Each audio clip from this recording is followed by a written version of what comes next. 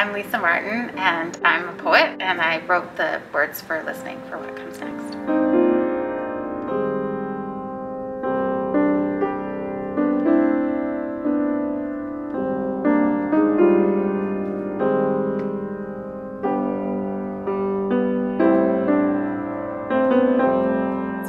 I'm a writer, and I teach creative writing at Athabasca and Concordia. I have 2 books of poetry. The most recent book is called Believing is Not the Same as Being Saved, and it came out with University of Alberta Press in 2017. And I'm also an essayist. I've been writing a column for the Edmonton Journal for the last, I guess, for about a year before COVID shut that down.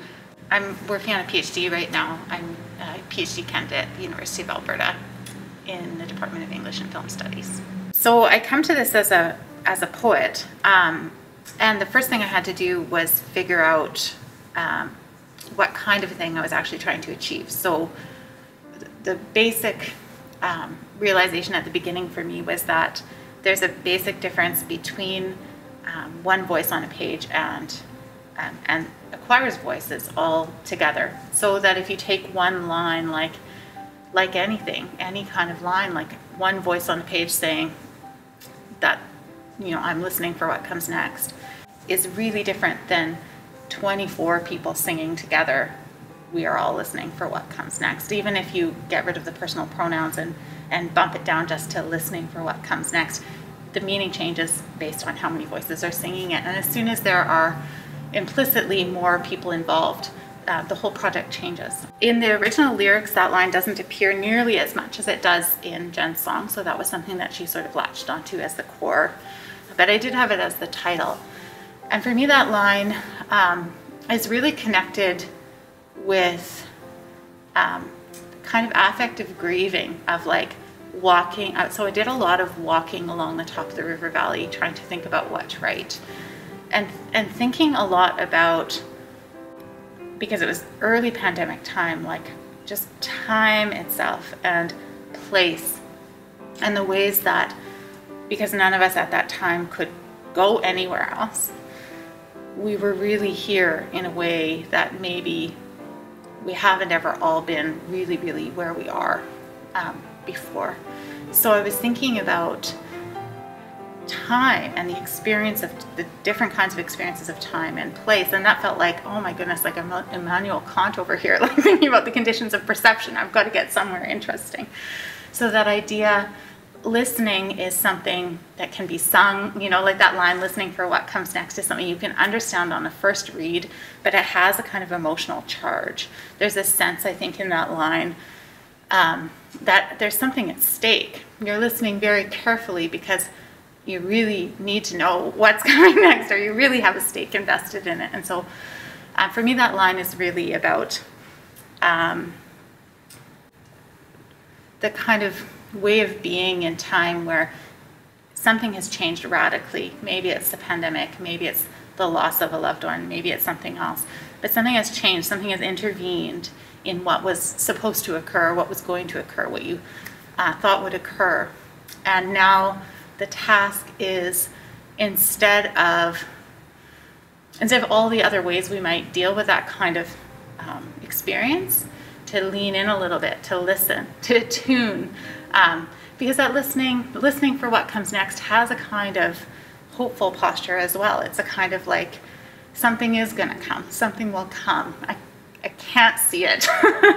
I don't know what it's going to be, but I'm listening for it, so that when it arrives, then I can, I can find it, I can grasp it, I can,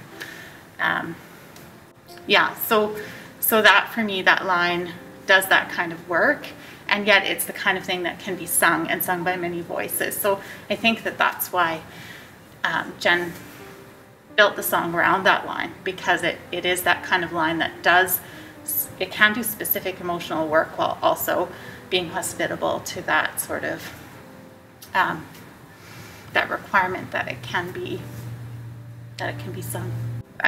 For me as a poet, I rely a lot on describing the physical world as an anchor for abstraction. So if I want to talk about grief, I'm not just going to talk about my feelings. I'm going to find physical anchors in the world that can allow a reader to kind of get there by experiencing something, by imagining or thinking about something that's real. Because specificity is usually the way that poets manage to get people to get past their own sort of expectations or their own sentimentality or kind of shared register of like, this is what grief is like. But to get past that to something specific, you have to rely on the concrete. So when you're singing, there isn't as much room for that kind of specificity. You can't get away with passages of description the way that you can in prose, and you can't get away with even like physical descriptions of what something looks like are really awkward to ask people to sing. So how do you actually get people to feel something real? What I realized eventually was that I wasn't going to be able to do it on my own, and that it was going to be a true collaboration. I was truly going to be reliant completely on the music and the embodiment of the voices that were carrying the words. So once I figured that out, then I felt more room to let go of some of the things that I need from myself as a poet that I realized I don't need from myself as a lyricist, because it's not all on me. It's not the whole work. It's just a kind of piece that then gets embodied. So the way that specificity embodies things in poems and description, and that texture of language embodies things in poems, actual bodies can do that work when it's a choir. There's something about that early pandemic moment when I was first approached by the opera to work on this project, where everything was so shut down and so just quiet, and a feeling of like nothing new really occurring, that I felt so energized by the prospect that I just thought, yes, I'll say I'll do this, and then I'm sure I can find a way to figure out how to do it. I wrote a novel while like single parenting and like juggling I don't know, all kinds of things. So I feel like if I can figure out one hard thing, I can figure out a new hard thing. And it was really hard to find language to bring to the effort to describe something that everybody has some angle on, but you can never do justice to it in a way, to anyone's individual experience. And so trying to hold those things, the different kinds of awareness and different things together, I found was very hard work, but in ways that are artistically important. I really like that part of the song, and I like what Jen did with it musically. That's maybe my favorite part of the song, although I also really love what she did with the time here gone. That part of the music at the beginning really excites me too. But I love the part about the wall in the middle. So I think the line is something like, the future is near, it appears as a blank wall, what can the wall become? And so there again, it's that work with things that can be sung, things that are immediately intelligible to the ear, but the metaphor, which is the question that I'm responding to, what particular metaphor do you want to talk about? It's like, I just wanted to come up with something that could get at the experience of having the ability to imagine the future shut down as completely as it felt like that was happening early in the pandemic. And what happens imaginatively when the future is just shut down or paused. And of course that can happen for many other reasons in a life, not just the kind of shared experience that we're going through right now. So, and I just love the way that the music builds in that place. There's a kind of strong energy there. So it's been amazing working with Jen, because she's so good at what she does. And I really thought, like, I'll give her this, I've got some things down on paper that I feel like we can work with together. We can take this as a starting point and we can figure out something that will work.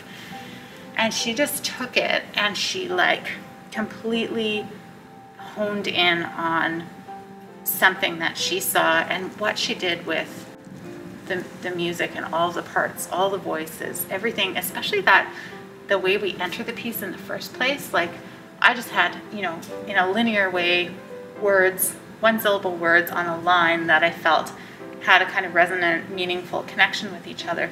And then all of a sudden they're in like three-dimensional space in sound, and the first note I feel like is exactly the right note. Like it couldn't be any other note, and that's just exciting. She's just yeah, so capable and so enthusiastic, and so yeah, it was a really cool experience, and like nothing I've ever done before. So the question of how the pandemic has affected me on a personal level is a question that I feel like I could talk about at length. So to try to condense a little bit that answer, I think